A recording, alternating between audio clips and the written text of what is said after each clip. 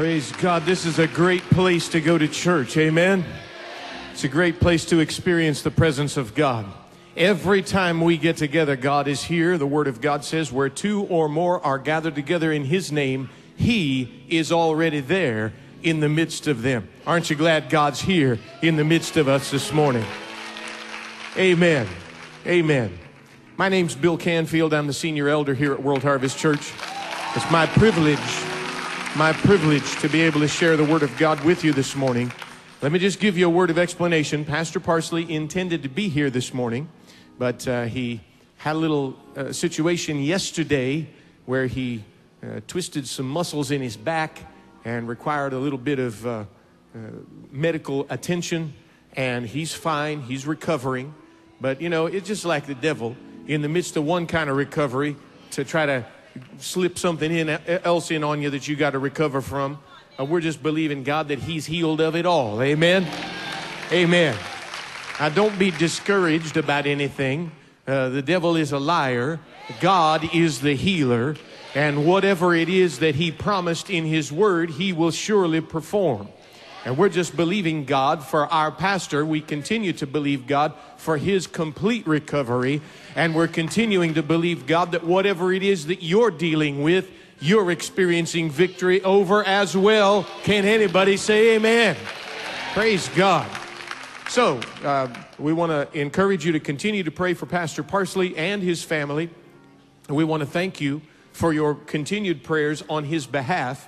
And we'll see him back here really, really soon. Now, don't forget, we do have service at World Harvest Church on Sunday night. Somebody said, well, this is the weekend after Thanksgiving. Thanksgiving holiday is over. We're not going to stop thanking God, but we are going to gather together here tonight at 7 o'clock. Amen? You never know what it is that God might want to do on your behalf when we get together here this evening. I wouldn't miss it if I were you. Look at somebody next to you and say, I wouldn't miss it if I were you. We want to thank everybody who's joining us at World Harvest Church Elkhart. And also we want to thank God for everyone who's joining us by means of iHarv.tv. But there is a word in the house for you this morning. I said there's a word for somebody that's expecting it this morning. Somebody's about to receive something you never had in the house this morning. Open your Bibles with me, if you would, to Isaiah chapter 61. Isaiah chapter 61. Do you know that Isaiah was Jesus' favorite prophet? Somebody said, well, how do you know that? Well, he quoted, among all the prophets, he quoted from Isaiah during his earthly ministry that we have a record of, from Isaiah more than anyone else. His favorite prophet.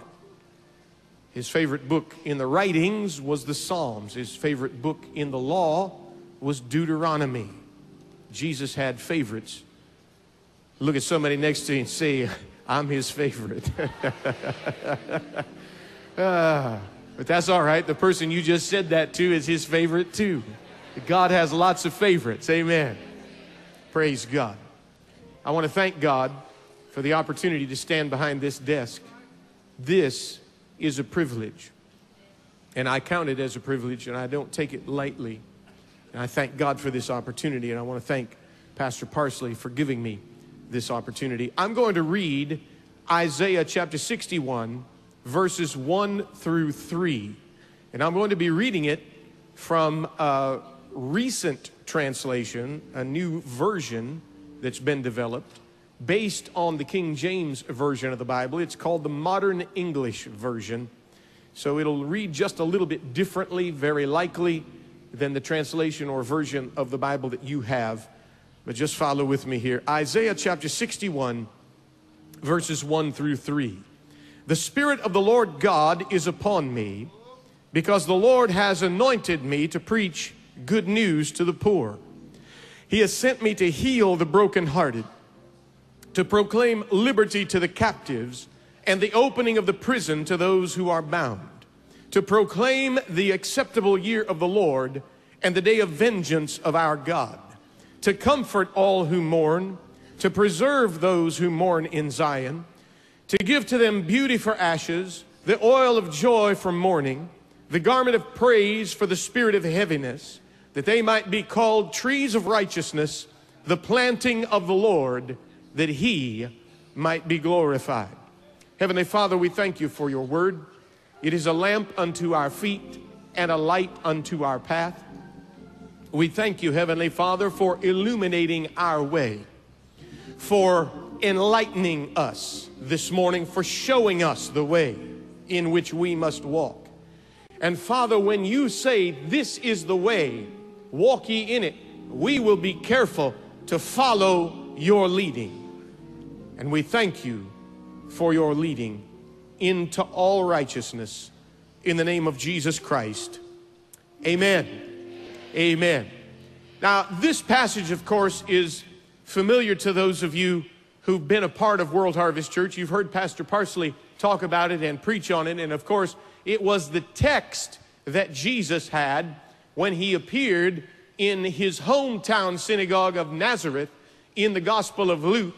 And the Bible says there was delivered to him the book of the prophet, the scroll of the prophet Isaiah. And he found the place where it is written, and this is the place that he found. Well, it wasn't hard for him to find. Isaiah was his favorite prophet. He'd no doubt read that passage hundreds of times before. And he said, the Spirit of the Lord is upon me. And he goes on, and he doesn't read the entire text that I read.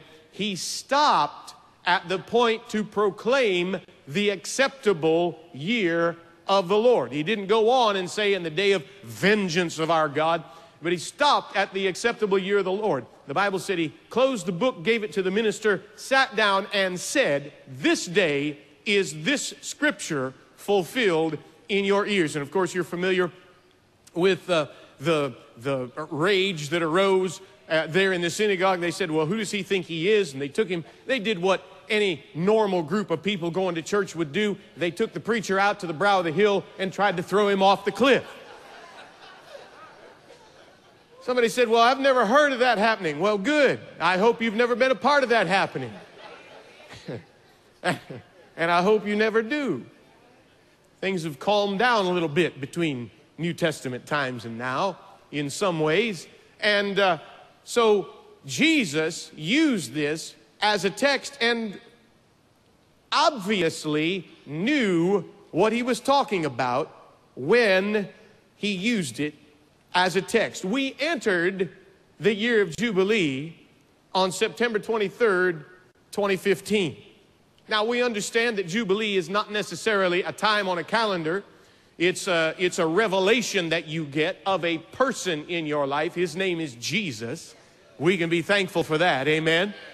But this year of Jubilee is a real good time for us to position ourselves to receive everything that Jesus died and rose again to provide for us.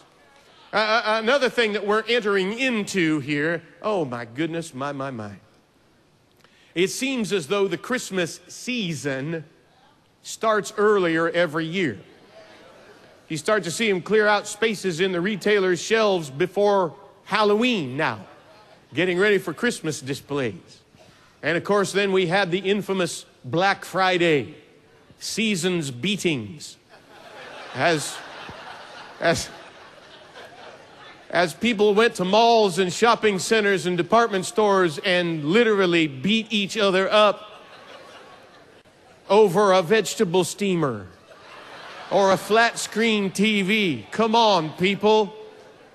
We can do better than that. Somebody say amen. And I hope that you didn't witness any of that stuff. I sure hope you didn't participate in it. Anyway, we're entering into the Christmas season, all right? Now, one of the things about Christmas that even the world recognizes is we use it as an opportunity to exchange gifts with one another. And here's the thing. If you're not this way now, think about when you were a kid. When you were a kid, on Christmas morning or Christmas Eve or whenever it is that you exchange gifts, you looked for every gift that had your name on it. You know you did. And if there was one that didn't have a name on it, you just kind of claimed that by default. Hallelujah. Here's what you did not do when you were a kid on Christmas. You didn't just find one gift with your name on it, open it up, and then look at everything else that your parents had sacrificed to provide for you and say, I'm not worthy. I don't deserve it. I just can't open those presents. I'm not worthy. Here's the problem. During this season of Jubilee, when God has provided everything that He's provided as a result of the death, burial, and resurrection of the Lord Jesus Christ, there are God's children all over the world that are opening up one gift called forgiveness of sins and enjoying the benefit of that and looking at everything else that God sacrificed to provide for them, and they say, I'm not worthy. God's scratching His head saying, what's wrong with these kids? Even natural children got more sense than that. My brother and sister, when you get to Jubilee and somebody says, here's what it is that belongs to you, don't sit there and play with a box of something you've already opened and say, I don't deserve any of that. Of course we don't deserve it. God gave it to you as a result of His grace. And we can say, thank you, God, by opening up everything that He died to provide for us and enjoying it and appreciating it and just raising one hand every now and then saying, thank you. Go ahead and practice that. Just say, thank you. Amen. Amen. Listen, there is more to being saved than just experiencing forgiveness of sins. And during this season, this year of Jubilee, we have an opportunity to position ourselves to enjoy and appreciate everything that Jesus provided for us. Everything. And He talks about what that everything is here in Isaiah chapter 61. So let me just take a few minutes. Somebody said, I hope it's only a few minutes. Just bear with me. All right. A few is a relative term. Usually means something different to the person holding the microphone than it does to the people listening. But let me just for a few minutes remind you what it is that God intends to provide for you as a result of Jubilee. Look at somebody next to you and say, it's Jubilee. Let me talk to you about the message of Jubilee. Here it is. Jesus announced that He came to preach the good news, the gospel, to the poor. Obviously, we understand that means the poor in spirit.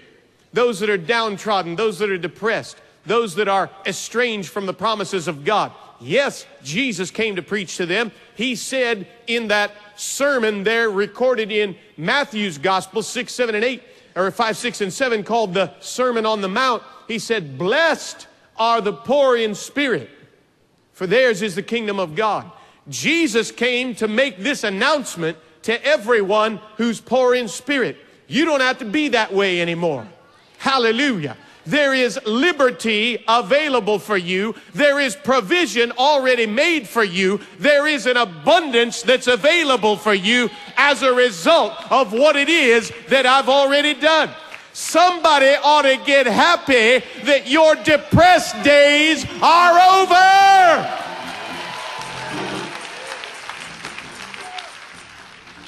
You know, so much, I used to love playing baseball when I was much younger. And there are certain physical, natural skills that are necessary to play any kind of sports. Just certain things you got to be able to do, certain kinds of coordination and all that sort of thing. I mean, Michael Jordan found out, one of the, arguably the greatest basketball player ever, he decided after he retired from basketball, he was going to play baseball. Well, his skills as a basketball player didn't necessarily translate to the baseball field. Amen. And so yes, there are certain physical skills that are necessary to play some kind of sport. But the fact is, just because you have physical skills doesn't mean you're going to be successful at whatever sport it is that you choose to play.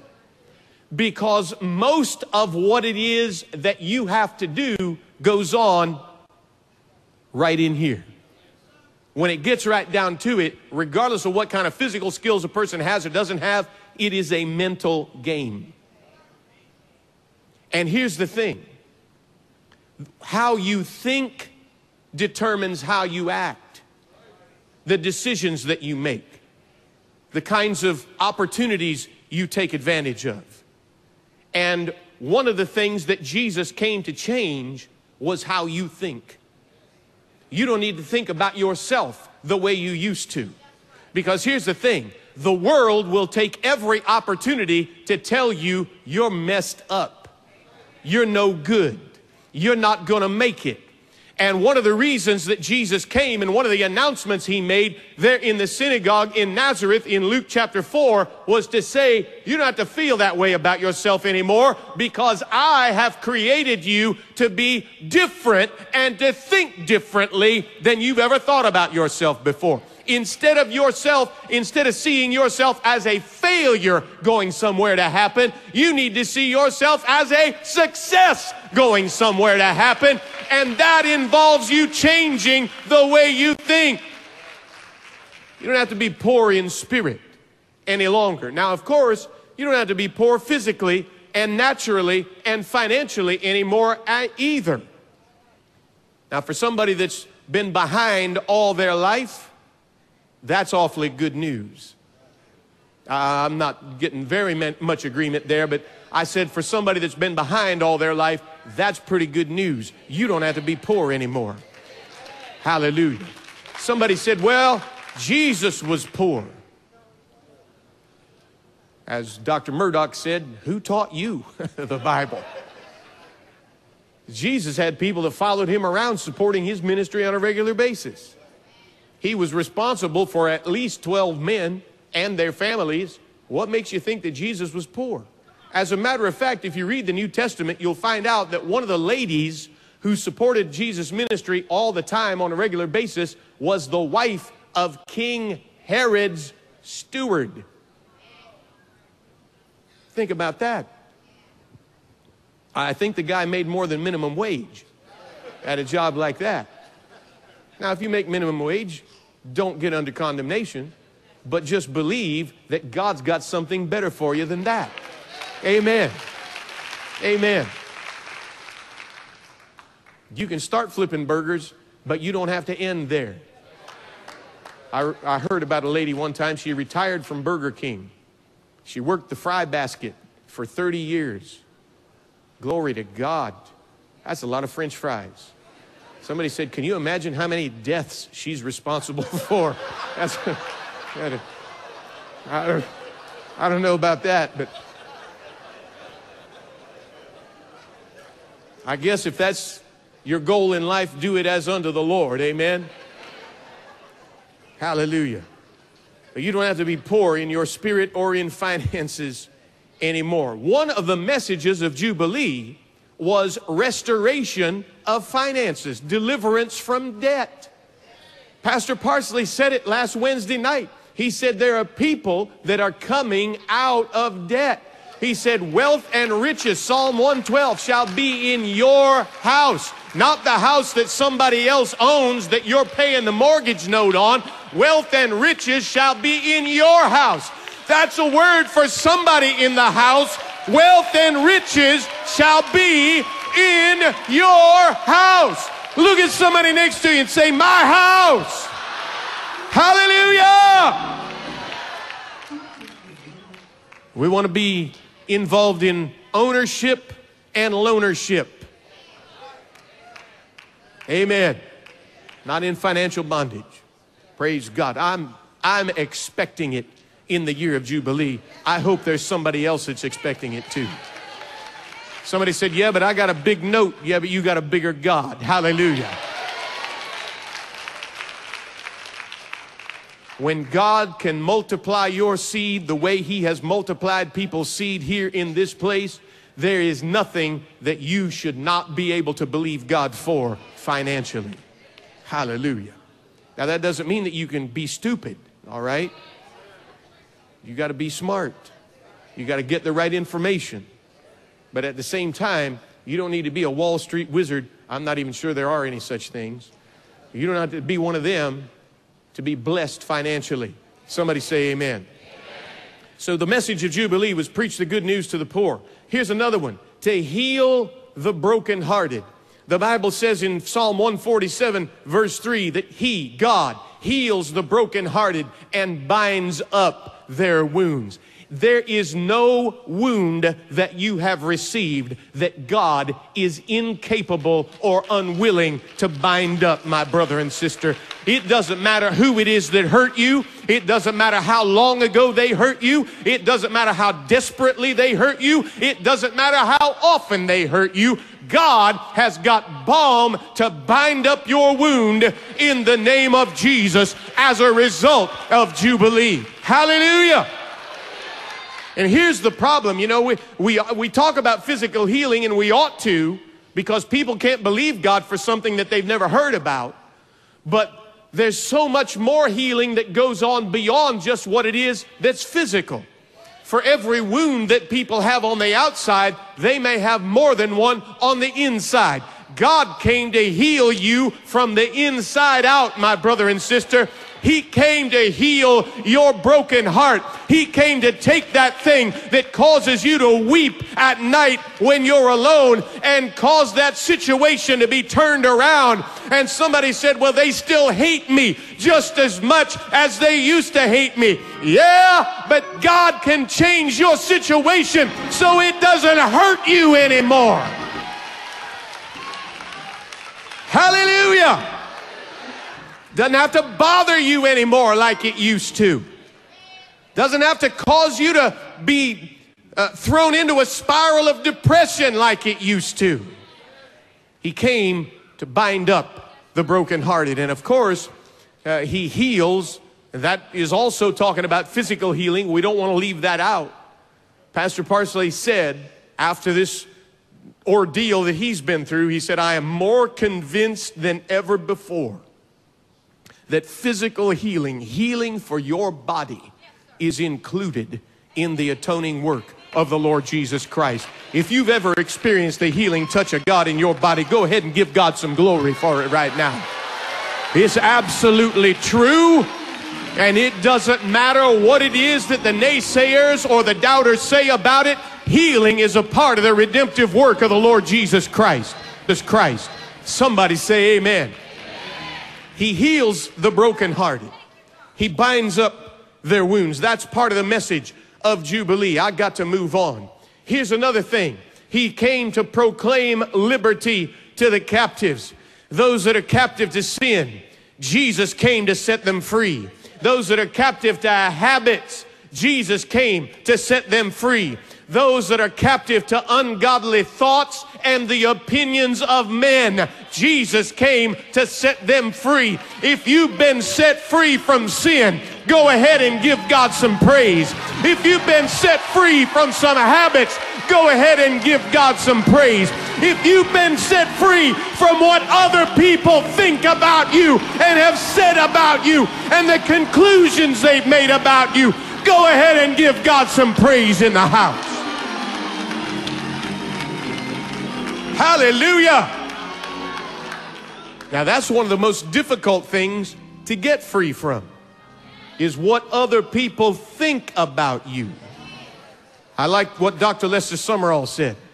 He said, I learned a long time ago that my happiness does not depend on what other people think of me. Hallelujah. Because here's who you need to be concerned about, what He thinks of you. What does God think about you? I got good news for you, my brother and sister. God loves you with an everlasting love that will never fail and never fall short. And it doesn't matter what they said about you, as long as you know what He said about you. They will say you can't. He will say you can. They will say you're not able. Jesus will say you're more than able. They'll say you're too young, or you're too old, or you're too thin, or you're too not.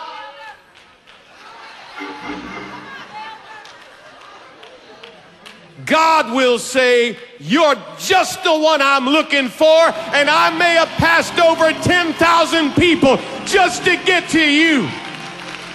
Hallelujah! Now, don't get me wrong, you ought to do the best you can with what you got, all right? But at the same time, God is not displeased with you regardless of what you look like when you get up in the morning. Amen? Quit asking people how they think you look. Now, once again, you know, take these things into consideration. If you got a piece of spinach stuck in your teeth or something like that, go ahead and ask. But other people's heads is no place to keep your self-esteem. Because there'll always be somebody to try to cheer you down, regardless of how well you think you're doing. And there's lots of reasons for that. I don't have time to get into it. Jesus came to proclaim liberty to the captives. Of course, we understand that means those that have been captive to sin and those that have been captive to habits and that sort of thing, but also that internal prison that people build for themselves. E.W. Kenyon said this: you said, I can't, and doubt rose up like a giant and bound you.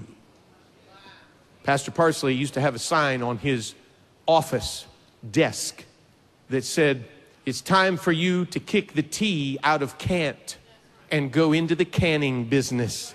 And instead of saying I can't, why don't you say I can? Instead of saying I won't, why don't you say I will? Instead of saying I'm not, why don't you say I am? Because those are the kinds of things that God is saying about you as a result of Jubilee. Look at somebody next to you and say, it's Jubilee. Here's another thing that Jesus came to proclaim and declare: opening of prison to them that are bound. Now here's the thing. That's what it says in Isaiah chapter 61. The opening of prison to those who are bound. But when Jesus quoted this scripture in Luke chapter 4, instead of saying opening of prison to them that are bound, he said, and to recovery of sight to the blind. Somebody said, wait a minute. How do you get from opening of prison to them that are bound to recovery of sight to the blind? Well, you have to understand, back in New Testament times, Jews in their synagogues used a Greek version of the Old Testament. It was translated into Greek by 70 scholars, and it was known as the Septuagint. And that was what was pretty much universally used in the synagogues. And he read it from the Septuagint, that instead of saying opening prison, the doors of prison to them that are bound, it says recovering of sight to the blind. Well, if somebody is physically blind, in a sense, they are imprisoned because they don't have the ability to see things that other people see. And of course, they were limited in quite to quite a degree, even more then than they are now. So Jesus said recovering of sight to the blind. That's what he read in the scroll that was delivered to him. And thank God, God has come. Jesus has come. The Holy Ghost has come to enable those that are blind to recover their sight. Aren't you glad about it? There were things that you weren't able to see, and thank God you can see them now. There were things that you weren't able to understand, and thank God now it's all become clear to you as a result of God's life on the inside of you. Amen. And here's the problem with your crazy Uncle Harry. Somebody said, I don't have a crazy Uncle Harry. You got a crazy somebody in your family. You know you do. And here's the problem with them. It's not that God's written them off. It's not that God doesn't love them. It's not that God doesn't care about them. It's that according to 2 Corinthians chapter 4, verse 4, their minds have been blinded to the truth by the god of this world, who is the deceiver, the devil. You remember Paul's testimony when he got saved on the road to Damascus, and the light appeared before him and actually caused him to be physically blind. in addition to the spiritual blindness that he'd experienced all his life. And the Bible said that after a few days of that, it being in that condition, the Bible says there were scales that fell off of his eyes, and all of a sudden he could not only see naturally, but he could see spiritually in a way that he had never seen before. Spiritual blindness. God came to heal us of spiritual blindness. And the reason that crazy Uncle Harry is so crazy, and the reason it's so difficult for you to get through to him, is because he can't see the things that you can see. Have you ever seen something and you tried to describe it to somebody else and they just said, I can't see it? And you keep trying to describe it, and the more you describe it, the more frustrated they become, and they keep saying, I'm telling you, I can't see it. Yeah, but it's right there. It's right in front of you. I can't see it. Well, there's no use trying to describe something to somebody who can't see what you can see. I remember a young woman one time who wrote a letter here to the church, and she said, it was the most amazing thing being at a service at World Harvest Church. She said, all of a sudden, God moved in my life in such a way that I could see things that I'd never seen before. She said it was like seeing the sun or seeing colors for the first time. People would try to describe it to me, but I just couldn't see it. And all of a sudden, when I saw it, it was such a revelation that it changed my life. God wants to move in your life in such a supernatural way, my brother and sister, that He wants to enable you to see things that you've never seen before, so that when you read through the Bible, you don't just say, well, I got through Jeremiah again. No, you can say, glory to God, I never saw that before, and now I see. Jesus' enemies, the Pharisees, were always saying, accusing him of all kinds of stuff. And Jesus said, you're blind. They said, no, we're not blind. We see. Jesus said, I can't do anything to help you because you insist that you see. I'm telling you, you're blind, and that's the reason you can't see. Listen, when God comes into your life and says, here's what I want to do for you to help you, don't say, I don't need your help. We need His help. Amen. We need Him to move us from where we are to where He wants us to be. We need His divine assistance to get us to the goal that He's always desired for us to experience. We can't do it without Him. Look at somebody next to you and say, you can't get there without Him. So of course He came to heal us of spiritual blindness. He also came to heal us of natural blindness, of course. In John chapter 9, when Jesus was contending with the Pharisees about their ability to see, He had just healed a blind man, told him to go wash in the pool of Bethesda, and the man came again seeing. Lots of examples of Jesus healing people who were naturally blind. And He's not just limited to that either. Whatever it is that's wrong with you physically, God wants to heal you. The power of God not only can heal you, but your Heavenly Father wants you to be well and not sick or infirm in any way. Now, this is a particular problem for people who have situations that tend to be chronic. No cure. Just have to kind of put up with it. No, you don't have to put up with it. Thank God, the power of God is available to deal with that situation as well. Now, I did not tell you to quit taking your medication. Because when the power of God moves in your life in such a supernatural way, even your doctor, regardless of whether he's a believer or not, will be able to tell that God's done something in your life, and he'll have to tell you. You don't have to take that anymore. Praise God. Then we can all rejoice together. Amen. Praise God.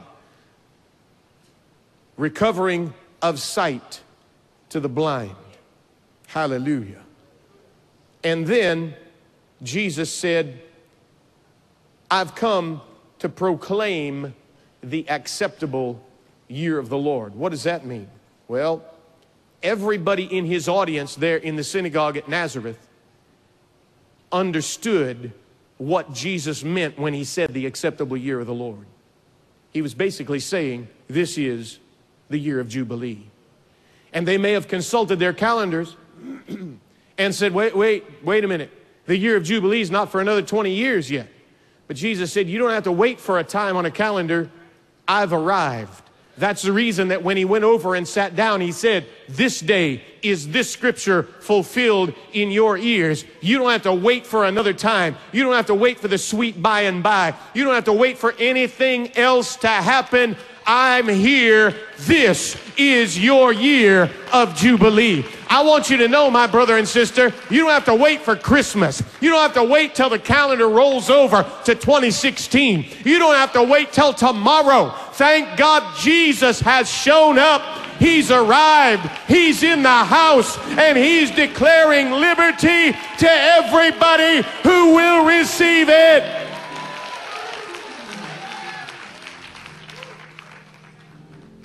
Look at somebody next to you and say, you need to receive your liberty.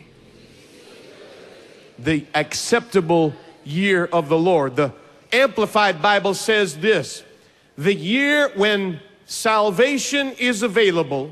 Salvation, of course, including more than just forgiveness of sins. Salvation, deliverance, healing, safety, preservation. And when the free favor of God profusely abounds. The free favor of God. Favor. That's what happens when somebody opens the door for you and closes it in front of somebody else. That's what happens when you get the job and 1,000 other applicants don't get the job. That's what happens when the banker looks at you and says, I don't understand it, but it says paid in full here. Talking about your car note or your mortgage or whatever it is. Hallelujah. Talking about favor. Favor. One moment of favor is worth a lifetime of labor. Is there anybody looking for the favor of God during the year of Jubilee? Hallelujah. Somebody's going to come back with a testimony of what it is that God has done on their behalf as a result of them just believing this word. When the free favors of God profusely abound. Now, I got to move on. Can't talk about that for a long time. I got to move on and talk to you just a little bit about the person of Jubilee. His name, of course, is Jesus. Jesus the Christ, the Son of God, Jesus of Nazareth. He came out of obscurity. Here's the good news for you, my brother and sister. It doesn't matter. Where you're from doesn't matter nearly as much as where you're going. I just gotta pause there just for a moment, because you don't know where I'm from. I'm from a little town called Scio, Ohio. That is not a joke.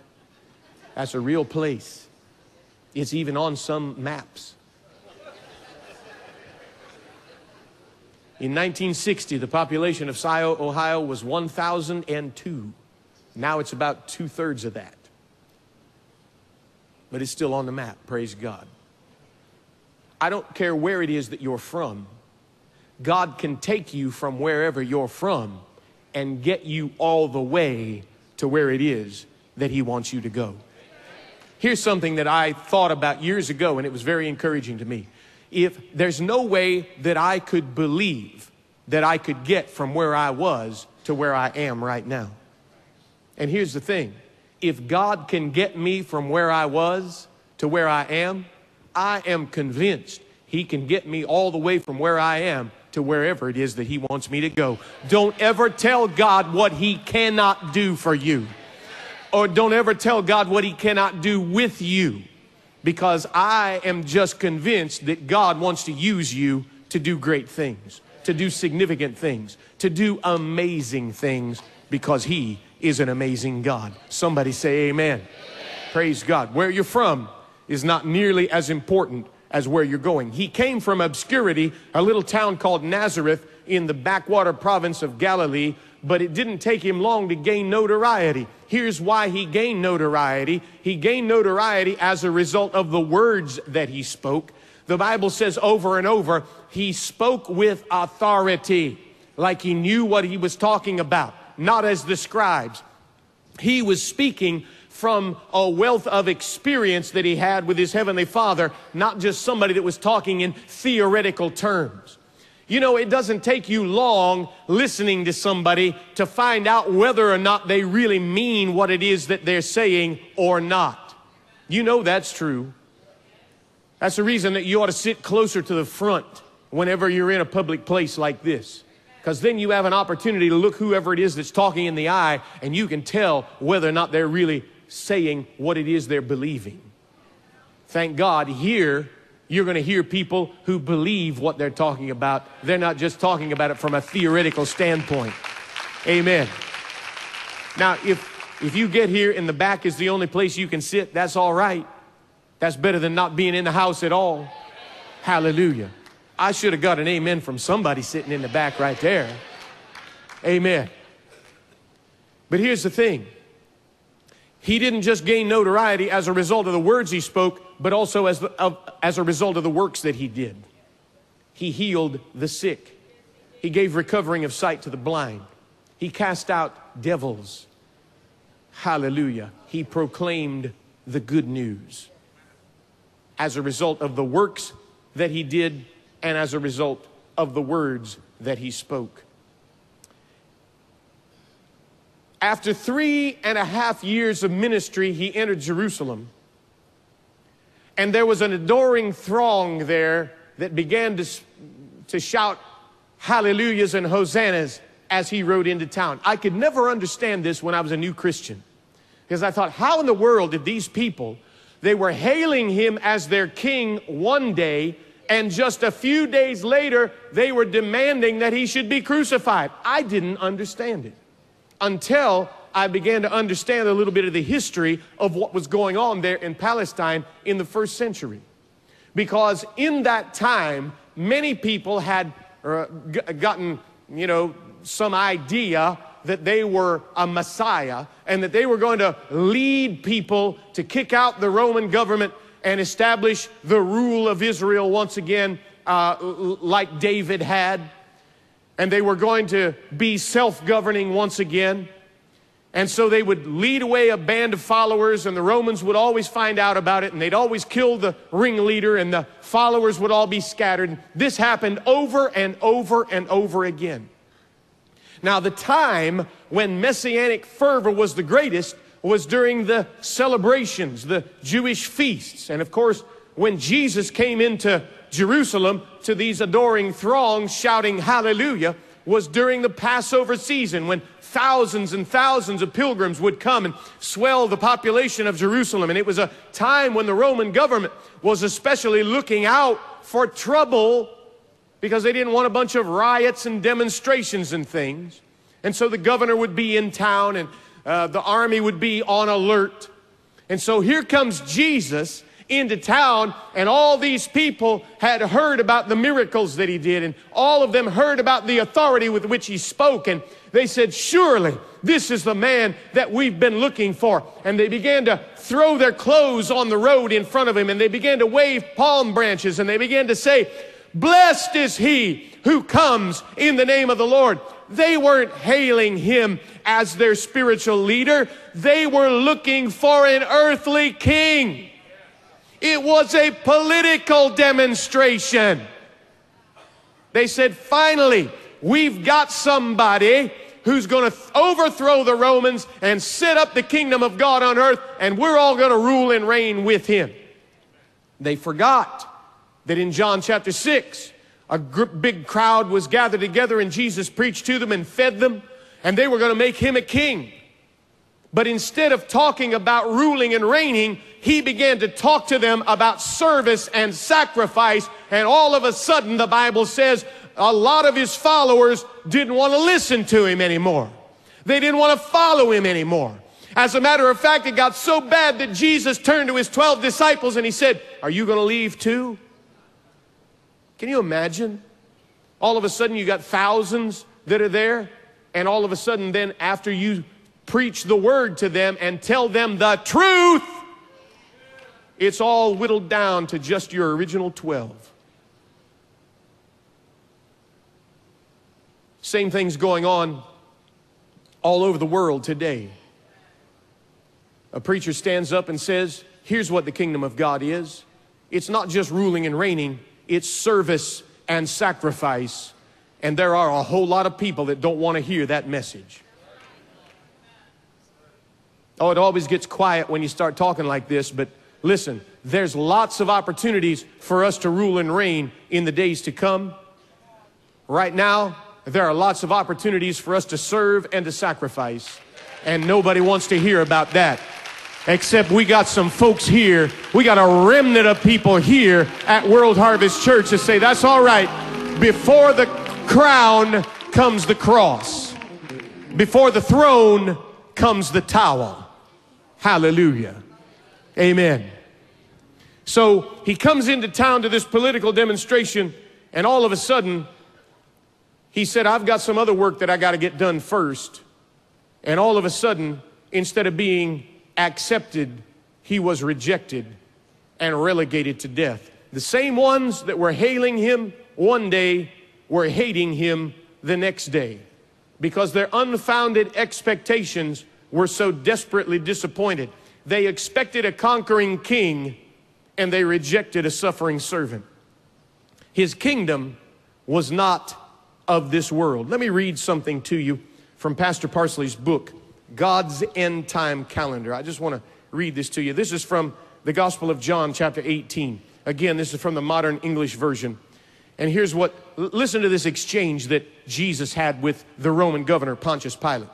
Again, Pilate entered the praetorium and called Jesus and said to him, are you the king of the Jews? Jesus answered him, are you speaking of your own accord, or did others tell you about me? Pilate answered, am I a Jew? Your own nation and the chief priests handed you over to me. What have you done? Jesus answered, my kingdom is not of this world. If my kingdom were of this world, then my servants would fight, that I would not be handed over to the Jews. But now, listen, but now, look at somebody next to you and say, but now my kingdom is not from here. Therefore Pilate said to him, then you are a king? Jesus answered, you say correctly that I am a king.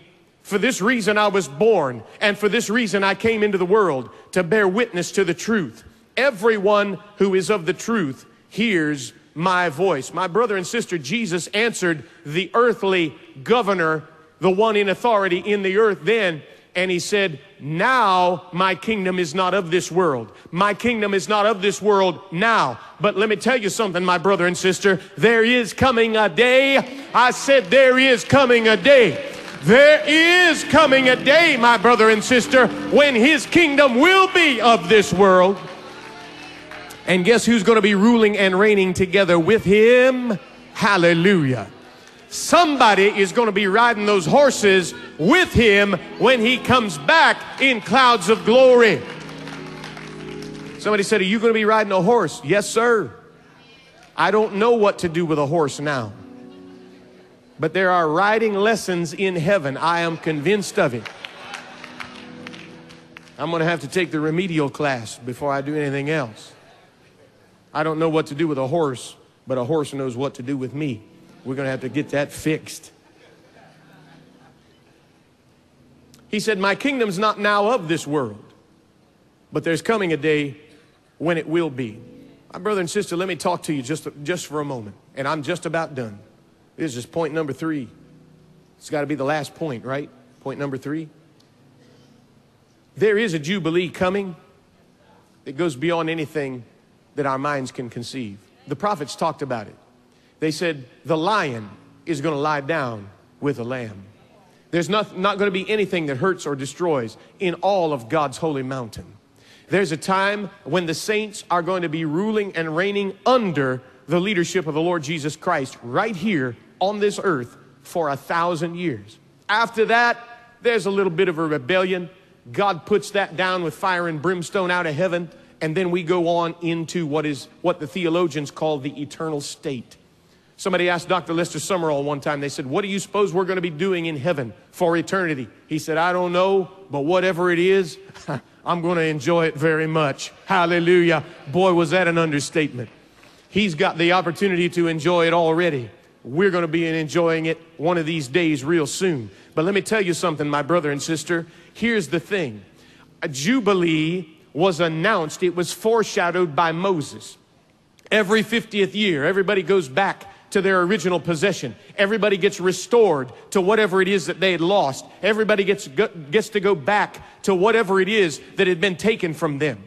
Jubilee was not only foreshadowed, but it was fulfilled in the person of the Lord Jesus Christ. Thank God he came and said, I am your Jubilee. And everybody that believes in me can enjoy every benefit of Jubilee. Recovering of sight to the blind. Set at liberty them that are bruised, opening of doors to the prison, and preaching the gospel to the poor, recovery of sight. Everything that you need is involved in Jesus coming and announcing Jubilee to you. But thank God, just as certainly as it was foreshadowed in Moses, just as certainly as it will eventually be fulfilled in the future, in the millennium, there is a Jubilee for you and I to enjoy right now. It's not in the past. It's not in our future. It's something that we can experience and appreciate right now. Look at somebody next to you and say, it's Jubilee. Everybody stand with me, please. Everybody stand all across this great tabernacle. Jubilee is not just something that we talk about in the ancient past. Jubilee is not something that we're just going to enjoy at some point in the future. Jubilee is everything that Jesus demonstrated in his life that is available to us right now. Look at somebody next to you and say, right now. That means you don't have to be poor right now. That means you don't have to be sick in your body right now.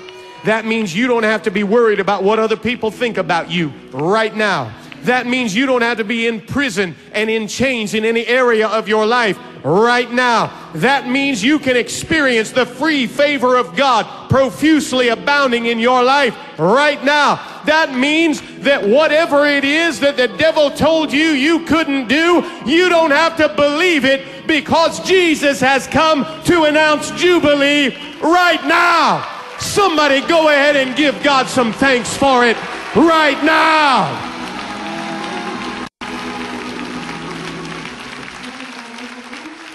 Hallelujah.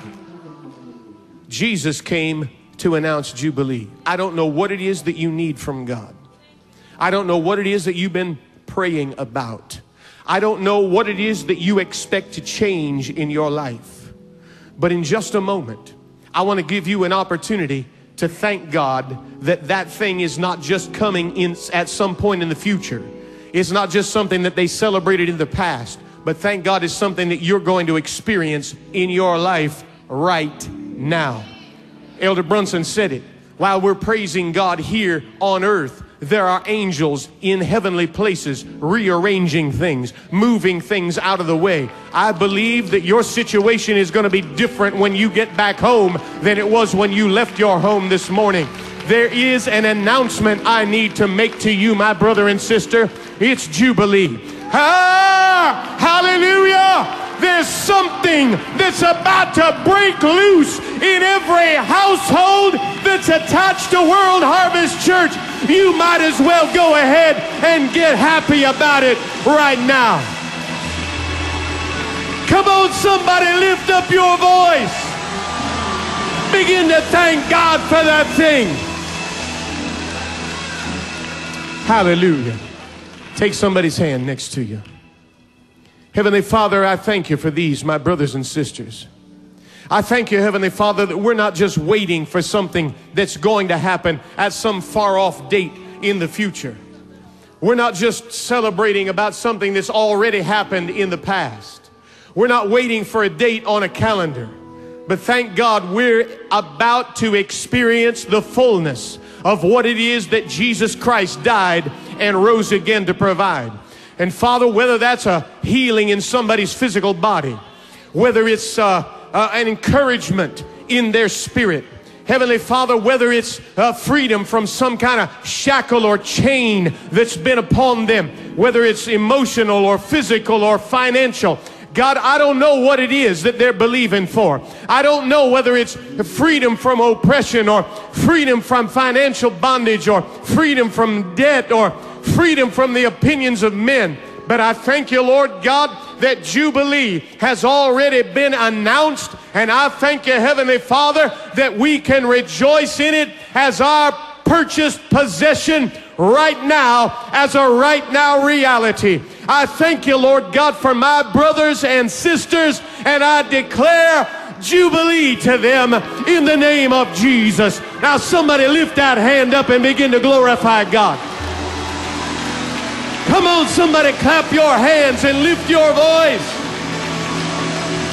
It's a sign, it's an expression to God that you believe what it is that He's telling you. Hallelujah.